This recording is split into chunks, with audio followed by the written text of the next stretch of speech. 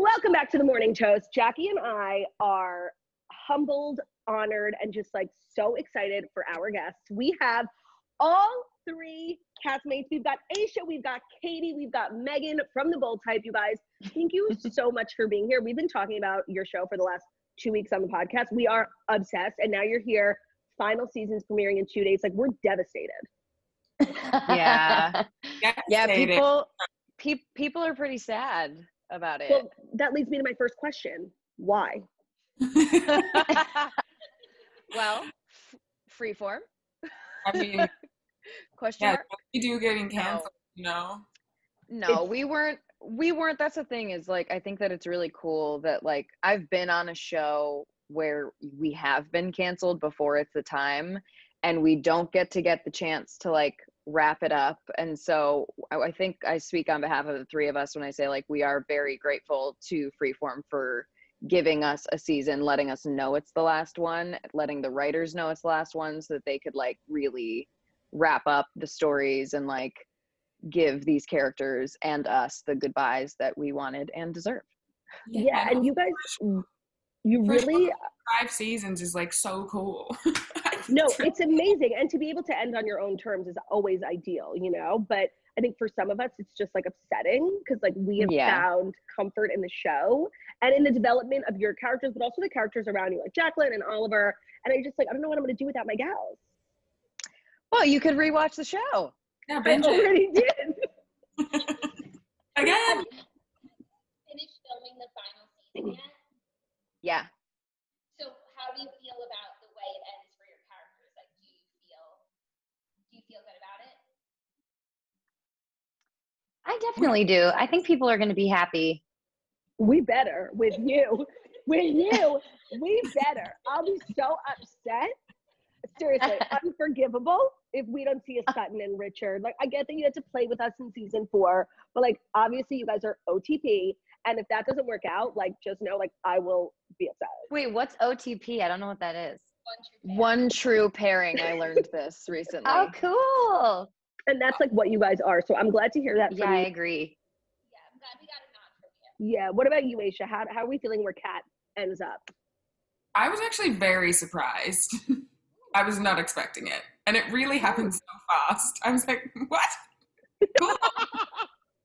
Okay, that's good to know. I mean, I feel like the show is successful for so many reasons, but for us, like, I feel 2 really strong ways about the show. One, I think you guys incorporate social media and just like influencers in a really natural way where sometimes like you hear like TV shows like Emily in Paris, like talking about influencers and it's like so cringy, you could die. So I feel like it actually makes us feel seen. Like, oh my God, you guys actually, like, that is how it actually is as an influencer. And I think you guys really handle like controversial topics in really approachable ways. Like one of our favorite episodes was Betsy the Gun. Like it was so funny, but it was also like Betsy, my girl. It was valuable. I just think, yeah. And like when you guys are filming those episodes, like, do you guys know like that it's gonna be? It's like so funny, but it's also very accessible, talking about like hard things. I think that we've always, you know, there are some times where we do something that's a controversial topic and we're like, ooh, I hope that it goes over the way it's intended. But I think we have always been able to show the gray area to these topics, to be like, oh, you can actually sit and disagree about something and be able to have a conversation about it and, you know, come out the other side maybe with more knowledge and feel more educated about where somebody's coming from. And, you know, I think that that's important in this day and age where like so many people just want to live in an echo chamber and don't want to challenge themselves to like think about how other people feel or might feel differently. So I feel like we've always handled that. And we have always gotten messages from fans being like, we paused the show and like me and my friends talked about it. And I think that that's like so cool to have that effect. Yeah, it's super valuable. And also like another element that I just feel like really elevates the show is the wardrobe. And Jackie actually pointed something out to me that I thought was so interesting, that like some of your characters have worn the same thing more than once, which is like how actual girls who work at a magazine live and just like normal people. And so first of all, I love that. And second of all, do you get to keep any of your clothes? Because like they're all so stunning. We were able to buy some of them this final season. And we did that. Half off.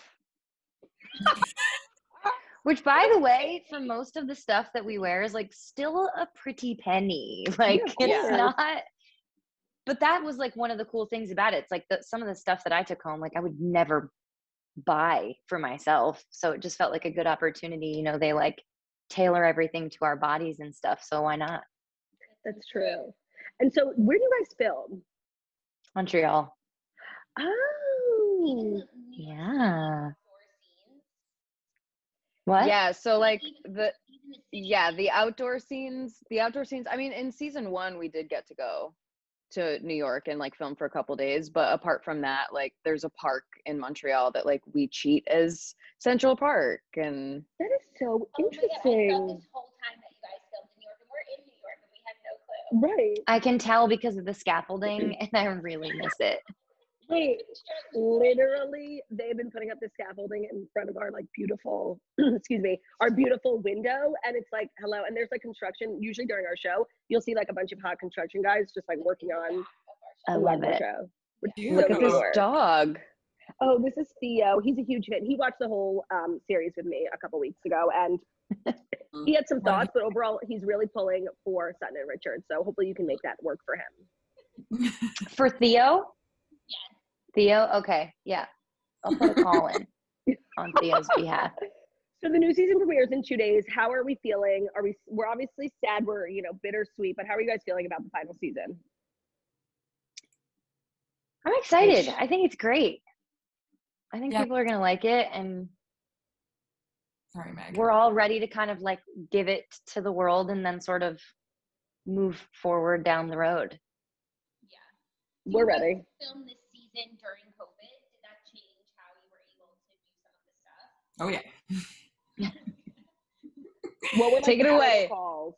Take it away, Aish. Oh, all right. Well, yeah, it changed it a lot. But what's nice about it was we knew what everyone's face looked like, from their nostrils down, because we've been really blessed to have a lot of the same crew for all 5 seasons. So I think it would have been a lot harder if we didn't know everyone already and have like cultivated relationships with them. So we all kind of helped each other through it. But yeah, it was really hard. Like, that's part of the reason why I love my job, is that I get to feel like I'm in the circus and like talk to people, hug people. And so that was really difficult, but we got through it. And I'm so like, I speak for all of us, but I feel like we're also grateful that we got to do it, because these are like interesting times. So we're very blessed. For sure.